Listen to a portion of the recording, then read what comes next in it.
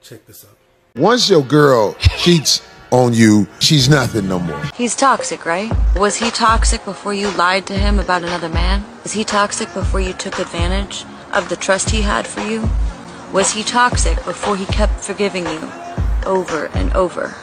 Once you find out for sure your girl has stepped outside of the marriage, no matter how much you smile with her, no matter how much you try to fix it, no matter how much you play it off, her worth is at zero. He ain't lying. This is the truth. If you are caught sleeping with other men, if your man has any belief in himself, your worth is at zero. Don't disrespect, tolerate. People don't respect the person who accepts their unacceptable behavior. Nobody respects me as a man when they know you step out. So if I'm unacceptable, if I'm disloyal to you and I'm swearing at you and I'm rude to you and you still want to be with me, I automatically don't love you anymore. Wow, man. Damn. Be chaste. That's good not only for him, but that's also good for you. Females today, they go around, have intercourse with so many people, they're poking their penis into your heart. Hilarious. You finally find the guy you like and your heart has all these holes in it and it's so incomplete. You have nothing good to offer to him. Take a 40-year-old woman who cussed her mama, moved out, got fucked by a whole bunch of guys, kept 2 of the kids in her 20s.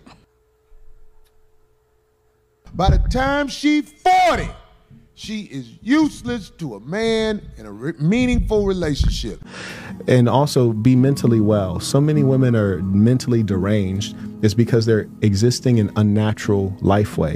Talk to her and deal with her like you're dealing with a 14-year-old. Don't come at her like you're dealing with an equal, because she's not going to be able to accept that. We cut off at about 14 or 15. We don't develop and mature no further until we get some new information and accept some different information.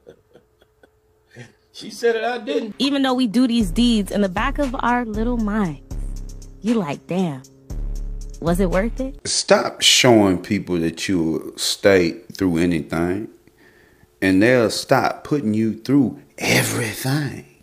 The people that I've seen forgive betrayal and brush it off and continue to allow the person to be in their life, I say this sentence quite often, but they really do become a shell of themselves. For real, for real. It's interesting, but by forgiving someone's betrayal, you betray yourself. Yeah, that's true.